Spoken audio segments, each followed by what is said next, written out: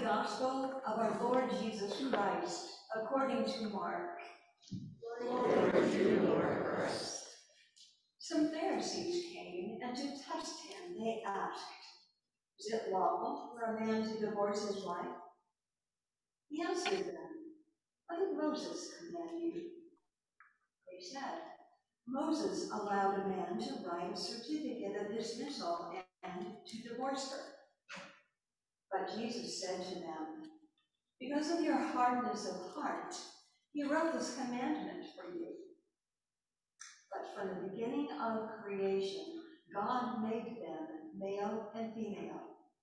For this reason, a man shall leave his father and mother and be joined to his wife, and the two shall become one flesh. So they are no longer two, but one flesh. Therefore, what God has joined together, let no one separate." Then in the house, the disciples asked him again about this matter. He said to them, "Whoever divorces his wife and marries another commits adultery against her. And if she divorces her husband and marries another, she commits adultery." People were bringing little children to him in order that he might touch them, and the disciples spoke sternly to them. But when Jesus saw this, he was indignant and said to them, "Let the little children come to me. Do not stop them, for it is to such that the kingdom of God belongs.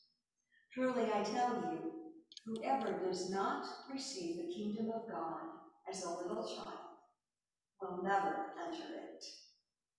And he took them up in his arms, laid his hands on them, and blessed them. The gospel of the Lord. Praise to you, Lord Christ.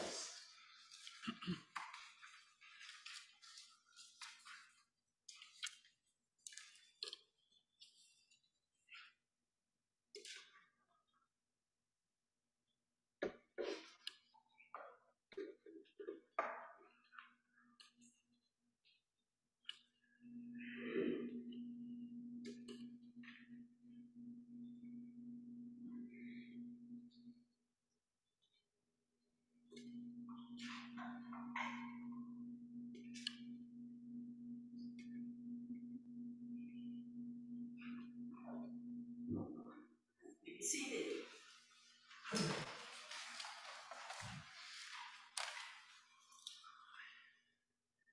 Some years ago this fall, I stood on a mountaintop in Vail, Colorado, to bless a marriage. There, beneath a brilliant blue sky, looking down on a valley just beginning to turn to its full autumn colors, looking across that valley to the Sawatch Range and Holy Cross, I led a young couple through their vows to be loving and faithful as long as they both shall live. The bride was lovely, the groom handsome, the weather fine. All the guests made it up the gondola on time. Everything was perfect. I watched as the bridal party made their way around the mountain path, and then when I got to the part of the ceremony where I pronounced them husband and wife, an odd thing happened. My voice got stuck in my throat, and tears came to my eyes. I say it was odd because this couple was not a part of my family, my circle of friends, or my congregation. In fact, I didn't know them well at all outside of our premarital sessions. They were friends of my older son. My emotions were more, though, than the beauty of the surroundings. It was more about that wonderful sense of hope that was represented there. The hope and the love that these two shared that was reflected on the faces of all who had gathered.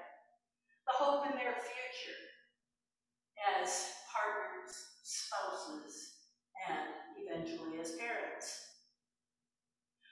2 years later, I stood on another mountaintop not far away from the first to bless another marriage. This time I could be forgiven for the tears that threatened to overflow the choked up voice, and the fact that I had to look down, stare down at my script during the vows, rather than gazing at their faces as I wanted to do. I could be forgiven for this was my own son and his bride, and their hope and joy and tears came close to turning me into a blubbering idiot. In that moment, I also looked into the face of my son's father, from whom I had been divorced for many years. He was visibly weeping, with joy and pride and hope. The feelings that day were complex. The reality of the high incidence of divorce in our time mixed with that unquenchable hope. Few clergy I know are eager to confront today's gospel text. Jesus' sayings on divorce and remarriage. They may be like me, a person who has divorced and remarried, and sometimes wonder how I qualify to preside at marriages and counsel couples about to take that step. Even those clergy who've not experienced this themselves know that in the congregation there are few, if any, who have not been touched in some way by the tragedy of divorce. In their own marriages, in their own families where they may have grown up in what we used to call broken homes, or walking a painful path with their children or grandchildren. There's another complicating factor for some of us about this text. We use this passage in another debate about sexuality. We say something like, Jesus was clear about divorce, but said nothing about same-sex relationships. Why then are our churches so casual about divorce, but so divided on the other? The net result is that our churches rarely talk about divorce. So when this text is read, it lands like a hippopotamus in the chancel. We can't just walk around it and not notice. So how do we unravel the text? These are tough words that Jesus spoke, and fairly clear. They have long impacted the traditions and practices in the church. Think of the words, what God has joined together, let no one put asunder. They're still part of the marriage liturgy. It's no wonder that the church put rules into place that forbade remarriage and denied the sacraments to those who divorced. It's no wonder that the job of clergy, until relatively recently, was to encourage couples to stay in bad relationships, no matter what the situation was. My own concern in preaching this text is not about encouraging the continuation of unhealthy relationships. Instead, I am fearful of relativizing the words or rationalizing divorce by simplistically saying that our times, our understandings of marriage are not the same as in Jesus' time, though that's perfectly true. There is more to this text than just a prohibition against divorce.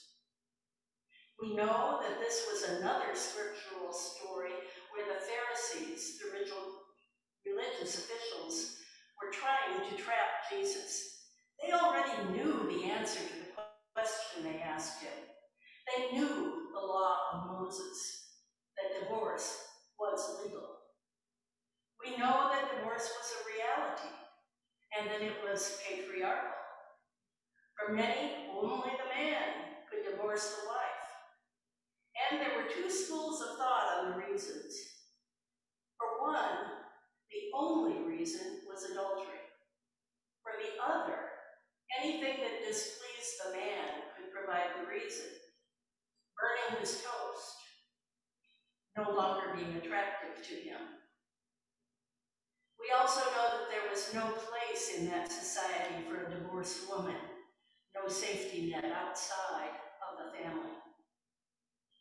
And And we know that marriage was a legal and economic arrangement between families. The woman was property that passed from the father to the husband. So what exactly did Jesus do? Well, once again, he turned things upside down. He says the legality of divorce in the law of Moses was not God's intention for God's people. It was only necessary because of the people's hardness of heart. Jesus appealed in this text to a greater law, to the law of God's creation. The second creation story in Genesis, where God created Adam from the dust of the earth and breathed the breath of life into the human one. Then, deciding that the human one should not be alone, God created the animals. Even that was not enough.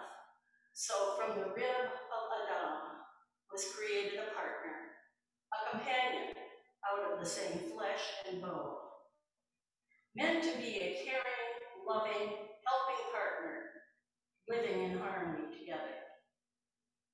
But the human beings, being hard-hearted, became estranged from one another, and laws were needed to regulate what was no longer the ideal, no longer God's intention.